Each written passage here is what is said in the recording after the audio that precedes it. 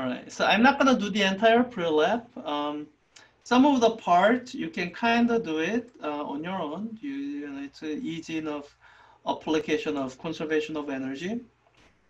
I think what I want to do and illustrate is your textbook calls it perfectly inelastic. I'm used to calling it completely inelastic. So completely inelastic collision.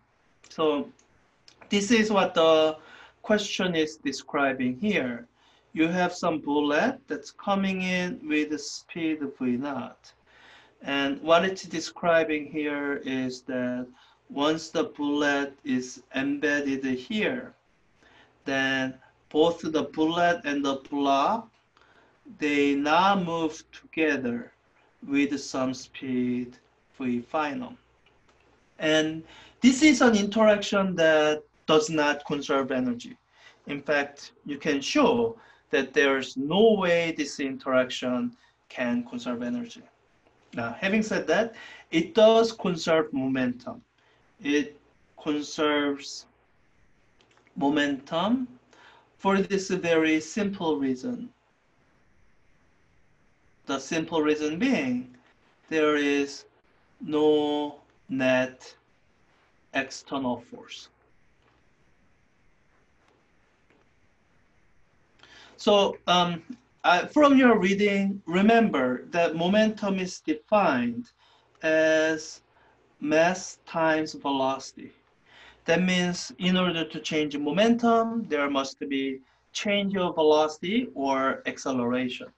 So, well, acceleration that's involved with the force. Now, this is what I want you to realize.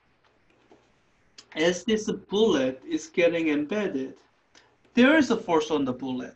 The force on the bullet is pushing it to the left. That's what's slowing down the bullet. And this force is being exerted by the block. And if I say this is my entire system, then the block is in the system. That means this is an internal force. I need to have Newton's third law pair. So there's a force on block that's equal in magnitude and opposite in direction from force on bullet. And those two opposing forces on different parts of the system cancel each other in terms of affecting the momentum. That's why once I can identify that there is no net external force, like a force that could have come from friction, then momentum is conserved. So let me use this momentum as a conserved quantity to answer this question of what is the final velocity of the combined thing. So I set up my snapshot. So there's the snapshot before collision. So let me call that 1. And there's this snapshot after the collision. Let me call that 2. And my approach here basically is that the total net momentum from the initial to the end, or I guess I'm using label 1 and 2 now, total net momentum from 1 to 2 is, it does not change, it's constant. So let me write it down. So total momentum, and this is a one-dimensional problem, so let me say this is my plus x and just deal with that. Total momentum in the state 1 is equal to, so in state snapshot 1, only the bullet is moving, so the total momentum is going to be mass of the bullet times v naught. Oh, I'm on the, hold on. So that's going to be equal to the total momentum in the snapshot 2. And in snapshot 2, so something is moving at v final. And this is where you have to be careful. What is moving isn't just the block, it's the block plus bullet. So this mass here really is a small m plus the big M. So the final momentum, small m plus the big M times the final velocity.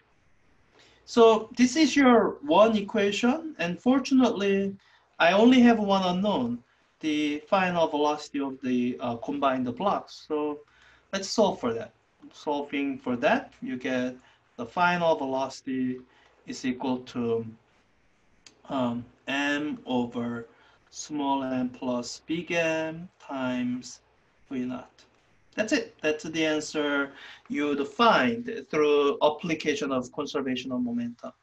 Now, I want to justify what I said, that in this setup, it is not possible to conserve energy. So let's just check. What is the energy in the state 1 and what is the energy in the state 2? Let's calculate. Algebraically, I'm not going to plug in any actual numbers. So kinetic energy in state 1. So the bullet is the only thing moving, so I can calculate my kinetic energy based on that. That's 1/2 mv initial squared. Let's write down our final or state 2 kinetic energy and see how that compares. So in state 2, both the block and the bullet is moving. So the kinetic energy should be 1/2 and the total mass, small m plus big M times V final squared. All right, it's kind of hard to compare these two. How do they compare? Fortunately, we have this formula for V final in terms of V naught. So I can plug it in and see where that lands me. So this is equal to 1/2 m plus m times V final squared. So that's so that ratio of the masses squared.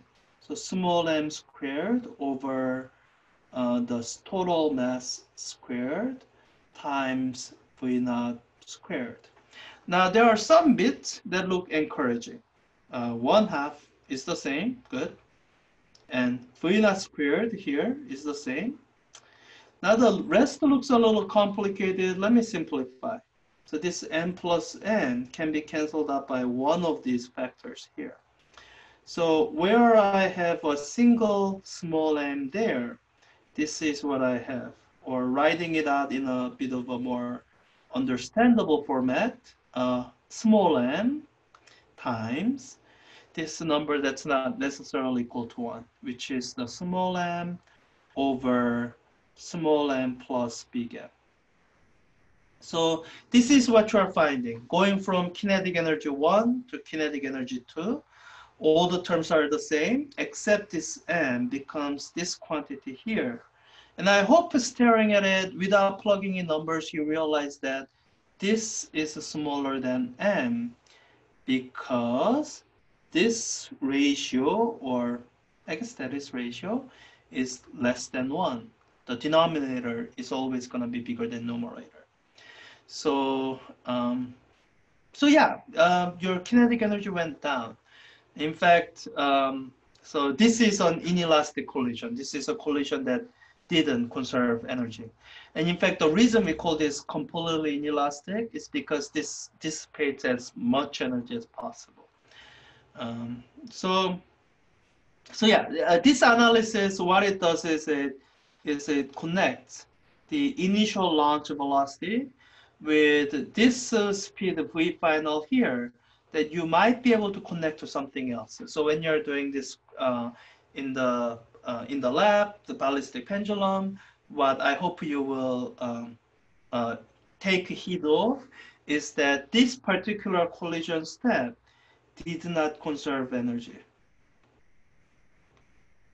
So you have to make sure that when you are analyzing this setup, that you don't do what I did up there. When I did this question up here, I assumed the energy was conserved throughout the entire process, because that's true. That's why I could skip this intermediate step. But on this question, or a version of this in your lab, you can't assume that the energy is conserved from beginning to the end. There's going to be an intermediate step where energy is not conserved.